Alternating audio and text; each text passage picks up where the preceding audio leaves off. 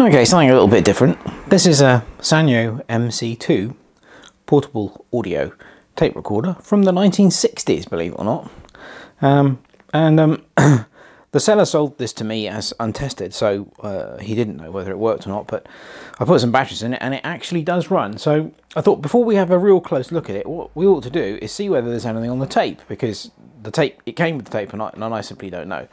So I think what we'll do is we'll turn it on and we will see whether it's got anything on it. I can remember which way you do it. Ah, there we go. Good morning, Mr. Phelps. Before he died last year, Premier Kirkoska gave his daughter Anna a secret document containing the names of men within his government who privately favored friendly relations with the West. Word has reached us through diplomatic channels that Anna and her brother Alexei wish to defect. We know this is a plot devised by Alexei to acquire the document and at the same time capture American intelligence agents, thereby embarrassing the West.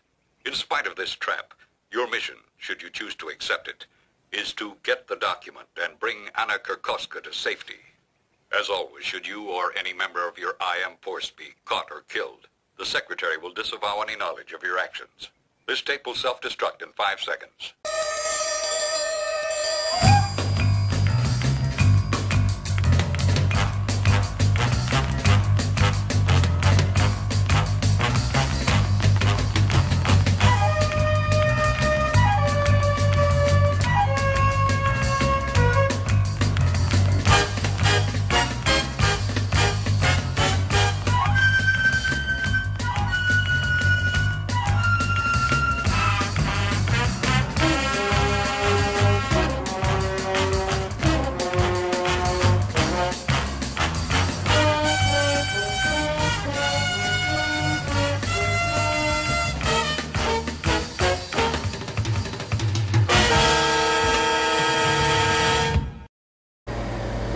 Well, that's absolutely amazing. I think we stumbled onto something quite incredible here.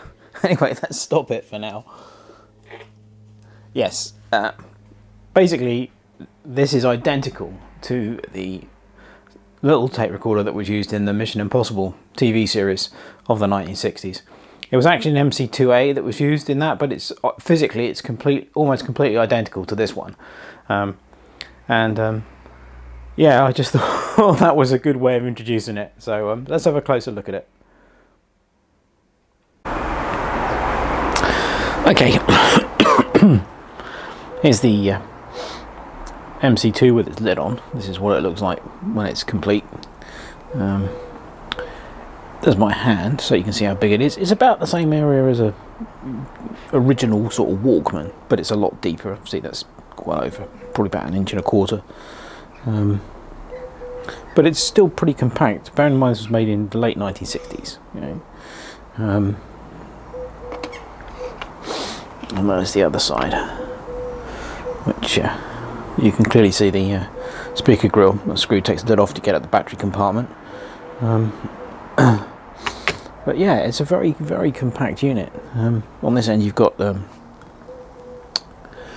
record play switch, earphone jack, microphone jack, and this is a remote switch, which I'm assuming just means you can turn it on and off remotely. And then on this side you've got stop and on, forward, rewind, and the volume control.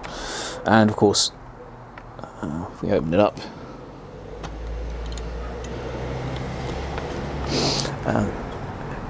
you've also got a speed control there.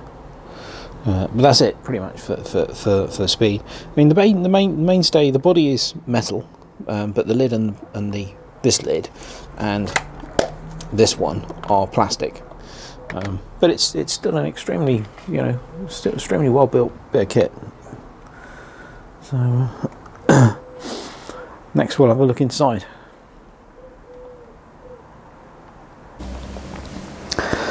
Okay, here's the MC-2 with the back cover off, and you can clearly see the speaker and batteries, and this is the main capstan motor here. You got to remember that this is very old technology. This came out in about 1965, so this is, what, 53 years ago? So, given the technology at the time, I think it's quite remarkable that they were able to make something this small. yeah, they've crammed an awful lot in there. And the other amazing thing is, you know, this is 53 years old and it still works after all this time. There is something a bit strange about the battery compartment. Normally, on all the information that I've managed to find about these on the internet, this had a removable battery tray.